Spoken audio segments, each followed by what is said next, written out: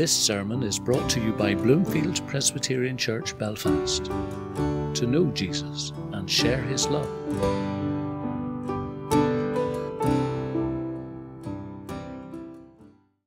Our reading this morning is coming from Isaiah chapter 9, verses 2 to 7. So if you have a Bible handy, you might want to join me. The people walking in darkness have seen a great light. On those living in the land of the shadow of death, a light has dawned. You have enlarged the nation and increased their joy, and they rejoice before you, as people rejoice at the harvest, as men rejoice when dividing the plunder. For as in the day of Midian's defeat, you have shattered the yoke that burdens them, the bar across their shoulders, the rod of their oppressor. Every warrior's boot used in battle and every garment rolled in blood will be destined for burning, will be fuel for the fire.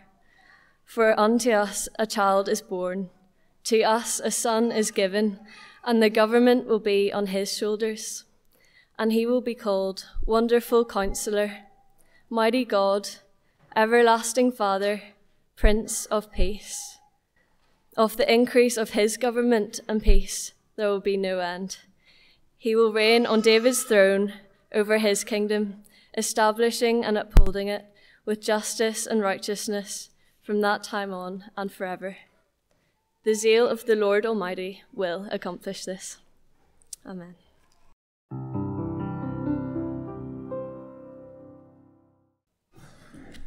Hello and happy Christmas to you all.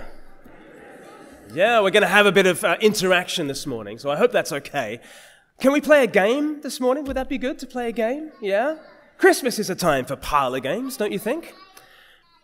Yeah, that's right. We're going to play a game. JJ's got it right. We're going to play a game called Ho Ho Ho or No No No. Okay? We're going to talk about Christmas traditions and whether we are for or against them. Okay? So I'm going to give you a Christmas tradition, and if you like it, you say ho ho ho.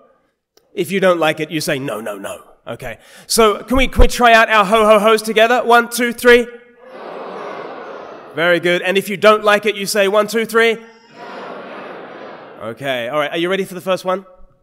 Okay. Brussels sprouts. Oh, we're a Brussels sprouts kind of a church. Okay. Is there anyone against Brussels sprouts? On 3. 1, 2, 3. Oh gosh, that's the minority report. This is shocking to me. Okay. All right, Brussels sprouts is number 1. Okay, how about plastic Christmas trees? Okay, well, should we separate them out? We'll do ho-ho-hos first and then no-no-nos, and then we'll be able to tell which it is. So all the ho-ho-hos go first on 1, 2, 3. Okay, and those who are against the plastic Christmas trees, 1, 2, 3. Yeah, I think we're against them here. All right. I'm just trying to inject a little bit of division into Christmas because isn't that what the season is all about? What's another question? Okay, buying presents on Christmas Eve.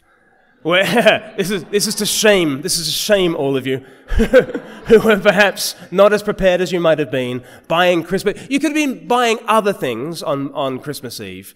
But if you are buying presents on Christmas Eve, we need a ho-ho-ho on 1, 2, 3. And if you are dead against that kind of shoddy behavior, on 3, 1, 2, 3. I thought you guys would be much more prepared than that. Yes, that's good. That's good. I'm glad about that. What else? Okay, here's one that might split generationally. Okay, who thinks you should have a Christmas tradition where the children wash up? Yeah? Yeah? So think about it, kids. We are proposing that all the children do all the washing up after Christmas lunch, okay? So, all in favor say ho, ho, ho on 1, 2, 3. Ho, ho, ho! And all who are against it on 1, 2, 3. Bad luck. You've been outvoted this morning, I'm afraid. Sorry about that. Here's one that's close to home for me. What about summer Christmases? Who thinks you should have Christmas in hot weather? On 3, 1, 2, 3. Ho, ho, ho! Who thinks it should be in the bleak midwinter? On 1, 2, 3. Dear, oh dear, I think I'm outvoted on this. Can I tell you what my Christmases were like growing up? When I grew up, I remember waking up very early on Christmas morning, not just because I was so excited about the presents, but because the sunshine was just blazing through the curtains, because Christmas Day is, after all, one of the longest days of the year, isn't it? In Australia, it is anyway. And we would wake up, we would go downstairs and maybe get a traditional Christmas breakfast, a slice of pineapple, some mango, some lovely tropical fruit, that sort of thing. And we were a church going home, so we made sure that we went to church first before opening presents. There's another one that we haven't done, actually, have we? Who says you should open up all your presents before church? On 3. 1, 2, 3. And then all the very righteous people now, all those who believe in delayed gratification, and on 3. 1, 2, 3. No, no, no. Yeah, okay.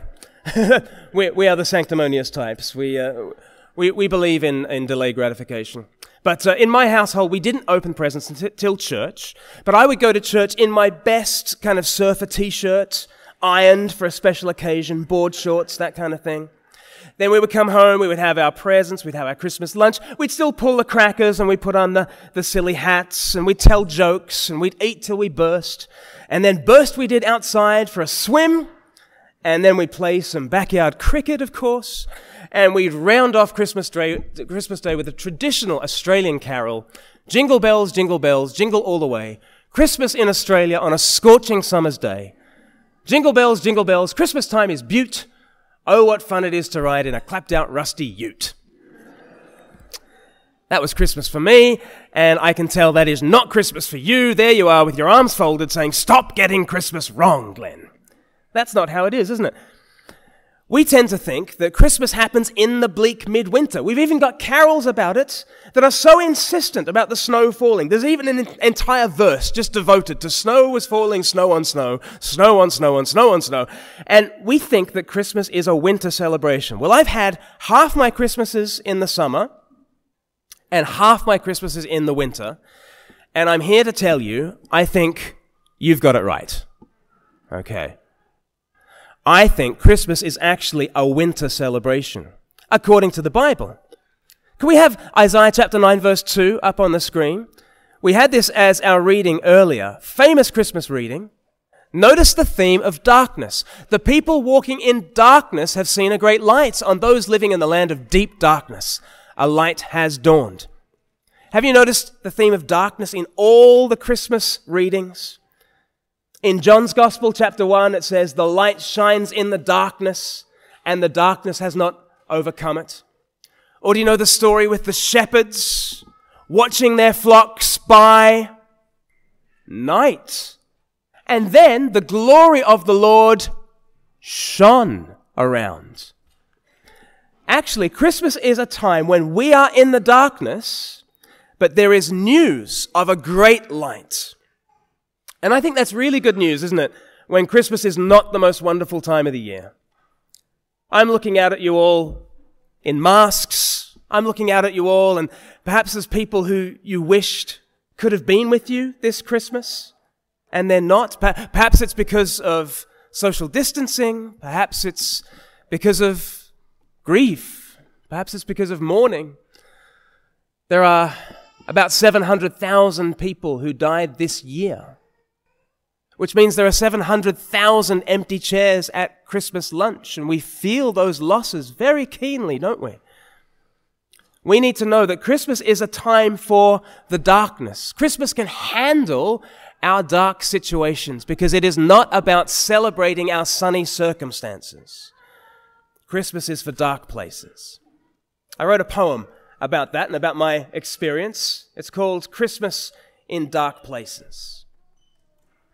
It used to be summer when Christmas came round, 'neath tall southern skies over sun-scorched ground, with the backyard cricket and the barbies, the beach, the chunks of mangoes to watch the Queen's speech, the slatherings of sunscreen, the glorious glare, and toasting the sunshine in the warm evening air. It used to be summer when I was young. a golden age in a land far flung. But there came a point I went up in the world, I crossed a divide and summer had died. It's winter now when Christmas rolls round. We celebrate still, though, with different surrounds. We mull the wine, strike the matches, light the fires, batten the hatches, gather around the warming beam of family love or a TV screen. So safe inside, no place to go, we toast marshmallows and let it snow. Our summer's gone now, if you've been around. You've felt the fall, life's run aground. We've gone up in the world, seen the light die. So what's the answer? The dark defy? Stoke the hearth, retreat indoors, rug up warm with you and yours? The shadow reaches even here, yet this is the place for Christmas cheer. It's dark in the Bible when Christmas is spoken, always a bolt from the blue for the broken. It's the valley of shadow. It's the land of the dead. It's no place in the inn, so he stoops to the shed. He's born to the shameful, bends to the weak. He becomes the lowly, the God who can't speak. And yet, what a word, this Savior who comes. Our dismal, abysmal depths he plumbs. Through crib and then cross to compass our life, to carry and conquer our brother in strife. He became what we are. Our failures he shouldered to bring us to his life, forever enfolded. He took on our frailty. He took on all comers to turn all our winters to glorious summers. It's Christmas now, whatever the weather. Some soak in the sun, some huddle together. But fair days or foul, our plight he embraces. Real Christmas shines in the darkest of places. We've been playing Ho Ho Ho and No No No. I've got one more question to give to you as we play Ho Ho Ho or No No No. Here's my question. Ultimately, is Christmas about getting, not giving? Real Christmas, here's what I'm going to tell you. Real Christmas is actually about getting, not giving. If you agree, you can say ho, ho, ho in 1, 2, 3. 1, 2, 3. If you disagree that ultimately Christmas is about getting, not giving, then in 1, 2, 3 you can say no, no, no. 1, 2, 3. Some of you haven't voted, I've noticed. It's a trap, you're thinking. It is, it's a trap. It's a trap. Did you notice verse 6 of our reading? Can we have verse 6 up on the screen? For to us a child is born, to us a son is given, and the government will be upon his shoulders, and he will be called Wonderful Counselor, Mighty God, Everlasting Father, Prince of Peace. Do you notice the ultimate Christmas present there? What is the Christmas present? Who is the Christmas present? It's the child. It's the Son. It's the Son of God. And so imagine in that manger, the wriggling baby on the straw, and imagine around his ankle a little gift tag. And it just says, from God to you. To us, a child is born. To us, the Son of God is given. That means to you and to you and to you and to you and to you and to you and to you and to you and to you and to you. Might take a bit long if I go around the whole church, but it is to you, each and every one of you have a gift this Christmas. The ultimate gift is Jesus Christ. The Son has been given to you from the Father. In the midst of our darkness, in the midst of our mess, in the midst of our sin, Jesus comes to shoulder all our frailty, to shoulder all our mess, and even on the cross to shoulder all our sin. Frank is talking today about today is a little bit of a taster for Easter. I'll be back at Easter. Well, guess what? Christmas is a bit of a taster for Easter. At Christmas, we see Jesus wriggling on the wood, gasping for breath. You know, at Easter, we see the same. Jesus given to us to shoulder our darkness, to shoulder our frailty, to shoulder even our sin, wriggling on the wood, gasping for breath. But do you know why he's there? He's there as a gift to you, from God the Father to you. So this Christmas, in amidst all the other gifts that you receive, will you make sure that you receive Jesus? Will you make sure that you say yes to the ultimate Christmas present? To say, God the Father, thank you for Jesus. I receive him into my life. If you want to find out more about what that might mean, I've written a little book called The Gift. I've got a copy in my hand. You can come and get an early Christmas present from me afterwards. Or there's another copy just out in the foyer there. You can pick up this copy of The Gift and you can figure out God's great Christmas present for you. But it's like the great Christmas carol, isn't it? O holy child of Bethlehem, descend to us, we pray. Cast out our sin and enter in, be born to us today. We hear the Christmas angels the great glad tidings tell. O come to us, abide with us, our Lord Emmanuel. Let me pray for us. Shall I pray? Our Father, thank you so much for the ultimate Christmas present, your Son, the Lord Jesus, given to us in the darkness. I pray that every single one of us would know, trust, and receive your Son, the Lord Jesus, this Christmas. In his name we pray. Amen.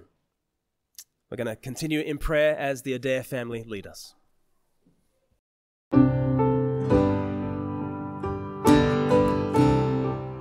Thank you for listening to Bloomfield Presbyterian Church Sermon Audio.